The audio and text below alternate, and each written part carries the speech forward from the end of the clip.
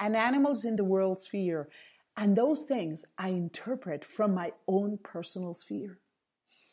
Everything we do, everything we feel, everything we think belongs only to us and is the result of what we have in our own personal spheres.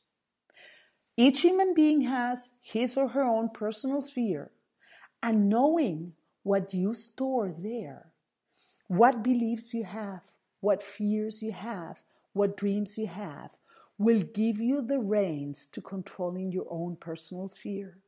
Once you know what is inside your sphere, you will be able to control them, to control all those intangible assets.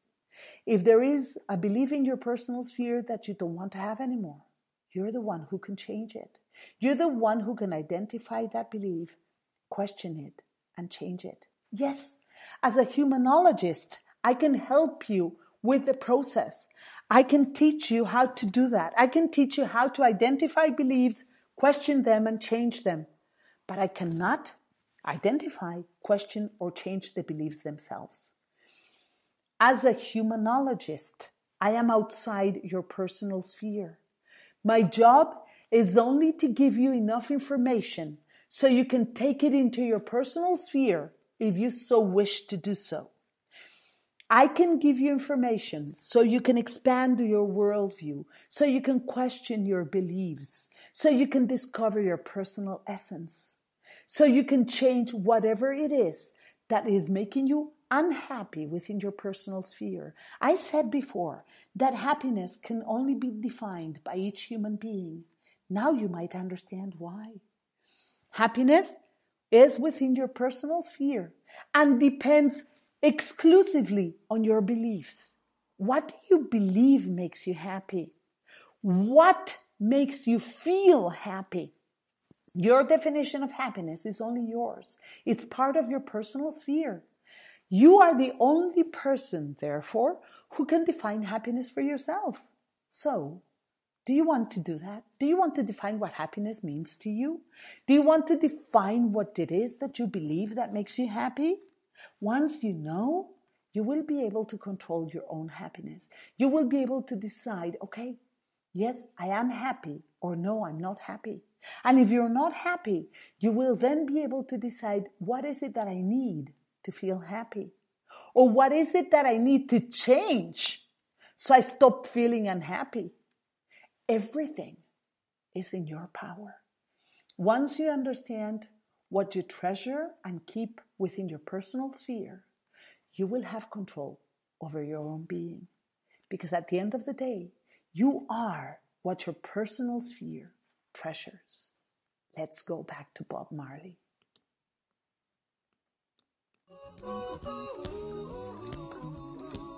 Don't worry, be happy. Don't worry, be happy. Don't worry, don't do it. Be happy. There we go again. We were talking about the 4 basic elements of the human being in humanology. We spoke about the personal essence, we spoke about beliefs, we spoke about worldviews, and we also spoke about the personal sphere. Everything that you have inside the personal sphere will determine who you are, will determine what kind of human being you are, will determine what it is that you experience, what it is that you think, what it is that you feel, what it is that you see in the world. That's why when I was at the World Happiness Festival last weekend, I somehow refuted everybody's opinion when they were saying, in order to be happy, you have to feel grateful.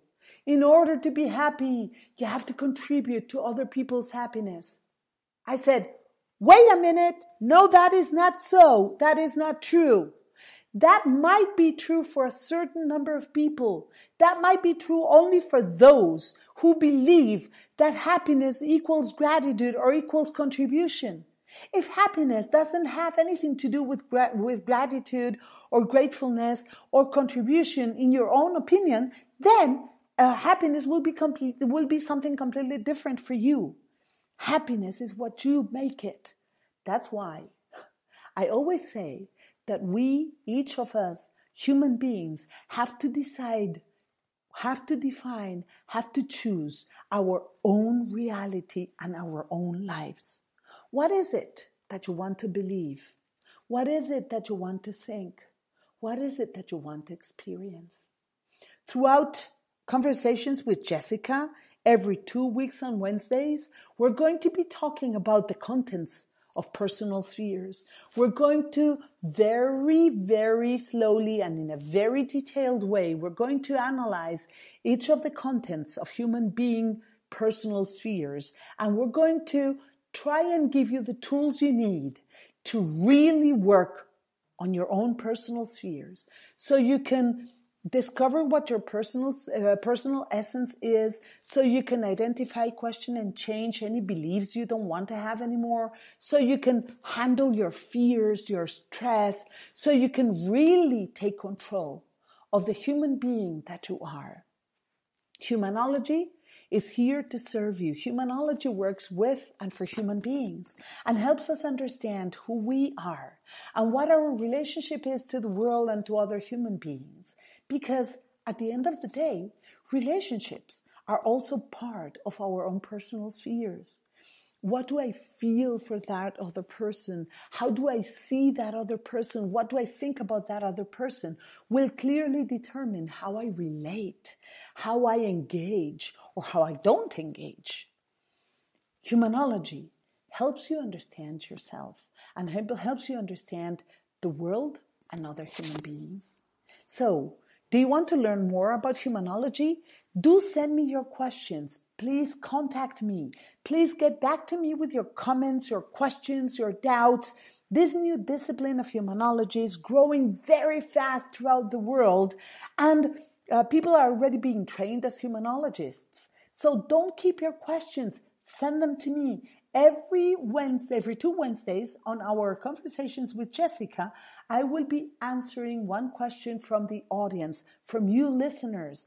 I will try and give you as many details as I can so you can take that information and introduce it into your personal sphere if you so wish to do so. My email address, please take notes, my email address is info@jessicajlockhart.com. I repeat, info@jessicajlockhart.com. You can also find me on my YouTube channel. Look for Jessica J. Lockhart. Facebook, Jessica J. Lockhart. Twitter, Jessica J. Lockhart. Yes, Jessica J. Lockhart. Humanology for you. And now I only have a few minutes left before Conversations with Jessica is finished for today. I already have one question sent by someone who listened to the first 2 shows. Let's see. Okay. Yes. Somebody called Patty wrote a question saying, okay, what is humanology useful for? How can I use humanology? How can I apply it? Okay. Thank you for that question, Patty. You forgot to tell me where you're writing from, please. If you send me a question, do tell me where you're writing from. I want to know where people are located so I can gauge how far humanology is getting, how far I'm reaching out to the world. So please, next time, just let me know where you're writing from, okay? Thank you. You can also text me your questions through WhatsApp. Okay, so how can a human being use humanology? Well, given everything we said today, I think part of the answer is quite clear.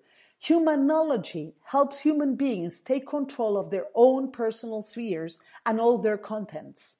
Humanology can help you identify, define what your personal sphere, what your personal essence is, what beliefs you have, as a result of all that, what your worldview is like, and what your fears, wishes, dreams are like. It can also tell you about what strengths you have, what virtues you have, what defects or weaknesses you have.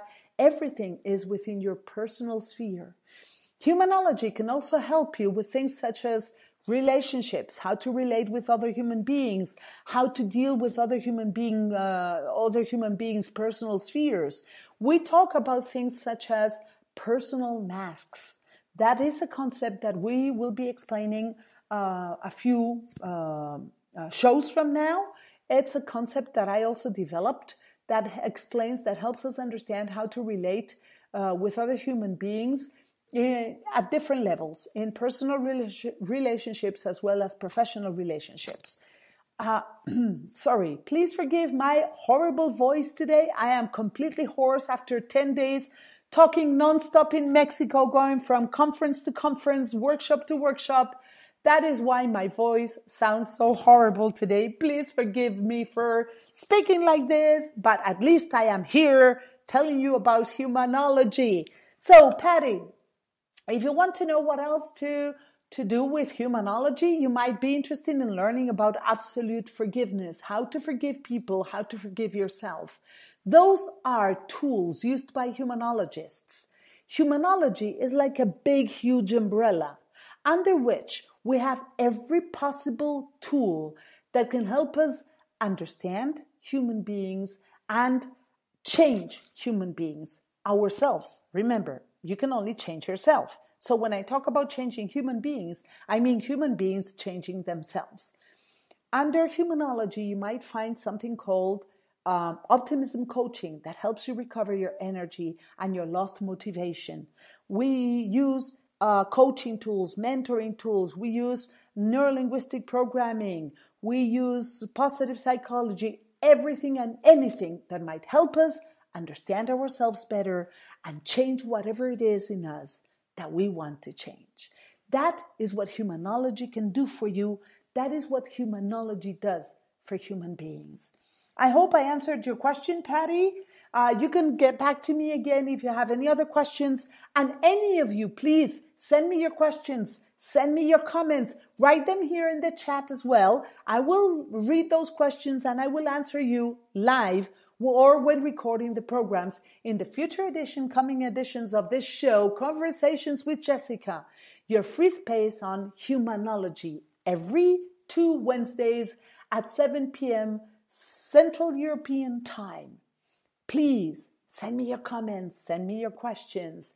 And now we're going to say goodbye for today. We're going to say enjoy life, be happy. Look into your personal spheres and decide what it is that you want to enjoy today, what it is that you want to live, what it is that you want to be. Thank you for being there. I'm Jessica Lockhart, and this is Conversations with Jessica. Bye.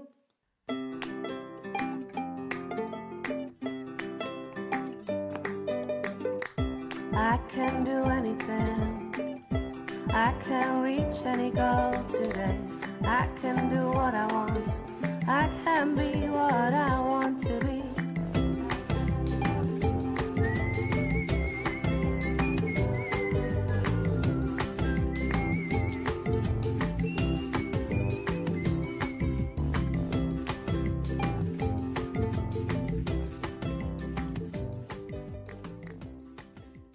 Coach on Fire Radio.